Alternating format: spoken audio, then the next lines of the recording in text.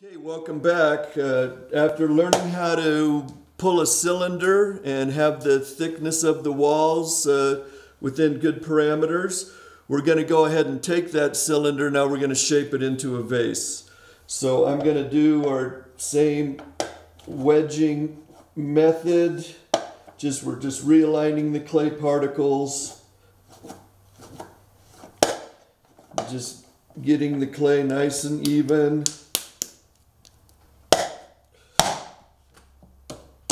Okay, so once again, we've got about 3 pounds of clay. So we're just going to make a small vase, somewhere around 8 inches or so. So once, just like so many other things, just repetition, once you get the hang of it, you're just going to be using the same techniques over and over again. We're just going to comb the clay up.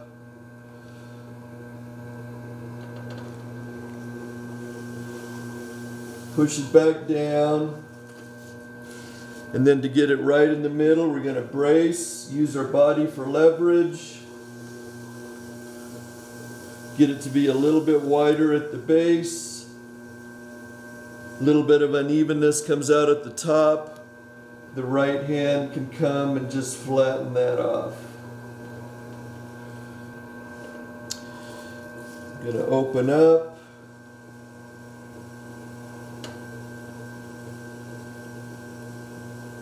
Just pull our finger directly towards us.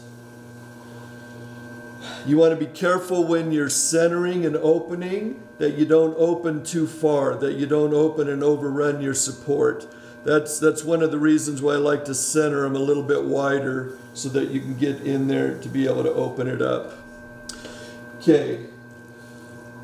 Left hand on the inside. Right hand is pushing in and up.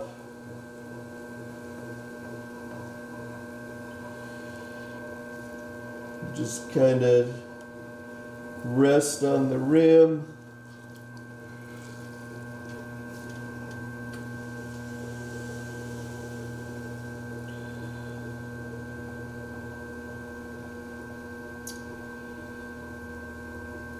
I think you can see that as I'm pulling, that right when I put my fingers, that I'm actually digging in and getting right down there. A lot of times with students, I'll actually just come and put a little indent in there to make sure that we're not just sliding over that clay that's down at the bottom. So we're actually getting underneath that and starting to bring that up.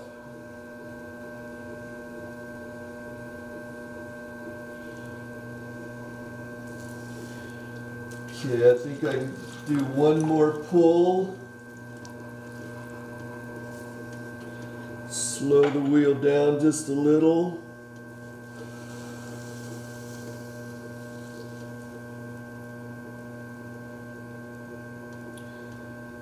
Okay, so we've said in this process of making a cylinder that the inside hand has been like a doorstop, that we've been pushing in and up.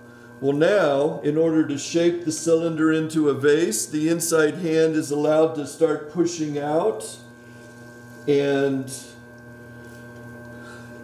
what we want to concentrate on is that we're maintaining an arch, that you're maintaining a curve that isn't going to collapse on itself.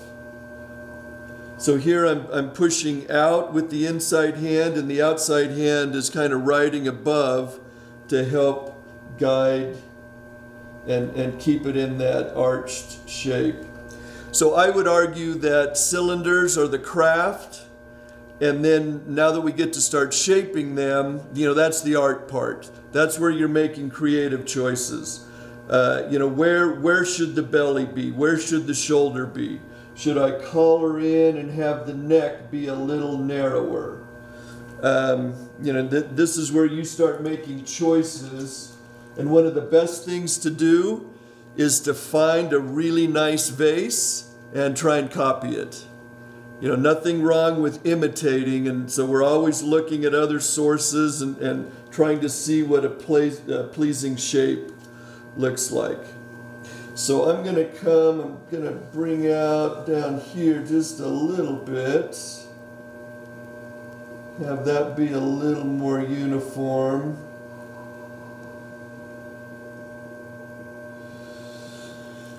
And then I like shaping with ribs. I got a metal rib here. In this case, to make sure that I have a nice continuous curve for the shoulder. And sometimes I'll actually just allow that corner to dig in and make a division between the shoulder and the neck.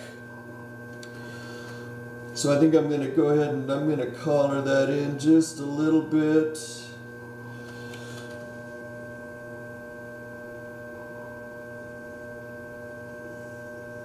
Like to leave a nice bead for the rim. Try not to thin that out too much. I think it helps it to create a nice strong finish. Okay, back in the day we all had a piece of chamois with our water bucket, something that we would use to smooth out. I've gotten in the habit, I just use a piece of paper towel, and it'll last for a few days and then I'll just throw it away. But what we're going to do is we're just going to smooth out the rim and make sure that it's nice and even that way. I'm going to dig the water out.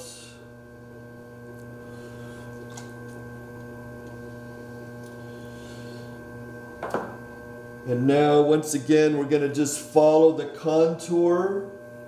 And then we're just going to dig in. Maybe we just had a little bit of extra for support. That we're just going to cut that away. And be able to remove that. So now we're going to cut it off the bat. Like to hold the wire as tight as we can, right against the bat. So that way, as the clay is shrinking, it can move away from the bat. And then we can just pick the bat up and we don't have to manipulate or touch the pot. Okay, we're going to let that set up leather hard, and we're going to trim the foot. So this is the part where we really want to finish the piece. So I've got one here that I threw yesterday that's leather hard.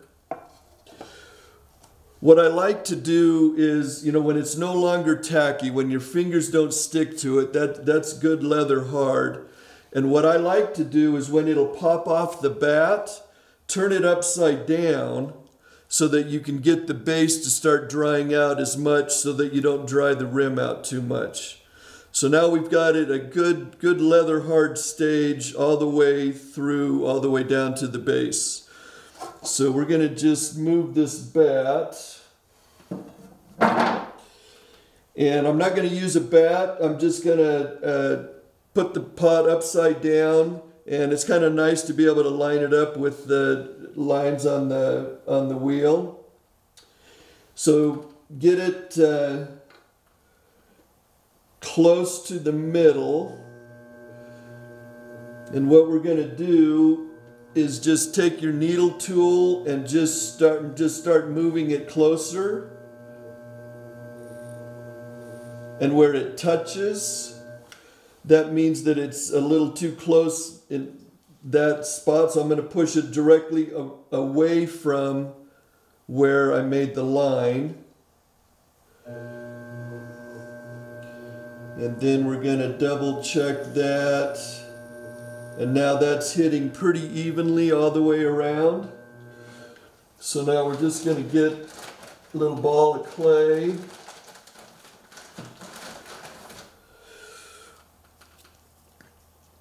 And we want to make sure that we don't push it off, so we're going to hold it in place, and we're just going to put either 3 or 4 balls of clay right on the rim. This is another good reminder that we don't we don't want the rim to be too thin so that we would distort it or break it, and we don't want it to be too dry. So that's why we try and get it to dry out as evenly as possible so that we can hold it in place. Okay, so now that we've got that secured, get going a pretty good, nice even speed. And just going to take one of our trimming tools. I like to just rest my left hand on it and brace up against it so that I can hold it nice and steady. So once again, we start making some creative choices based on how thick or thin we think the clay is. And so I'm going to just follow the contour, and I'm going to just start bringing this in and have the base be just a little bit narrower. I think that's a nice transition there, that we're just going to follow it all the way down.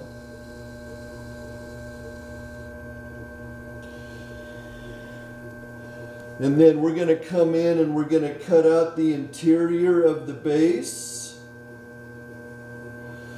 So we're just starting using the small end. We're just starting right in the middle, and we're just moving out to the right.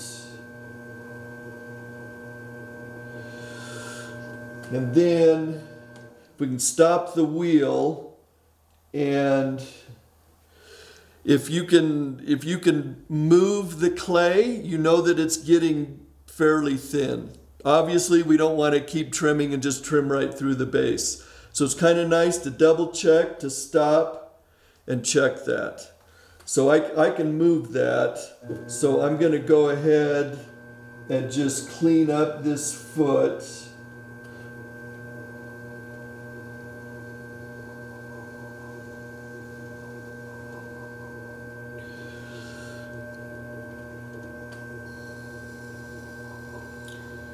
So I'm thinking maybe something a little less than 1/2 inch. I'm going to go ahead and give that a little bevel on the inside. Now with this particular clay body, it's got a lot of sand in it, so you can tell right where you trim to. You can see all those cut marks. So while I've got it centered here, I'm going to go ahead and do a little burnishing. I'm just going to clean that up. This is just right leather hard, so I'm just going to come in here and just clean that up.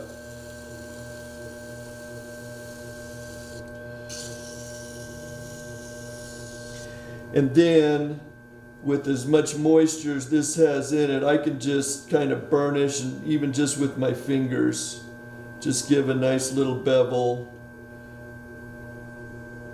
and clean that up. Okay, so we can just peel our clay away. And let's double check our craftsmanship. Let's see how we did on this one. That even though now that we've got it trimmed, I usually sign my name, but on this one, let's cut this one open as well, and we'll be able to get an idea of what we're looking for when we trim.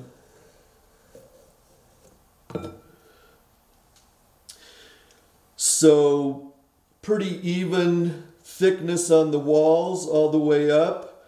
Doesn't get too thin at the shoulder for shaping. You can see how we were able to trim and leave it so that it's not too thick, not too thin for the base.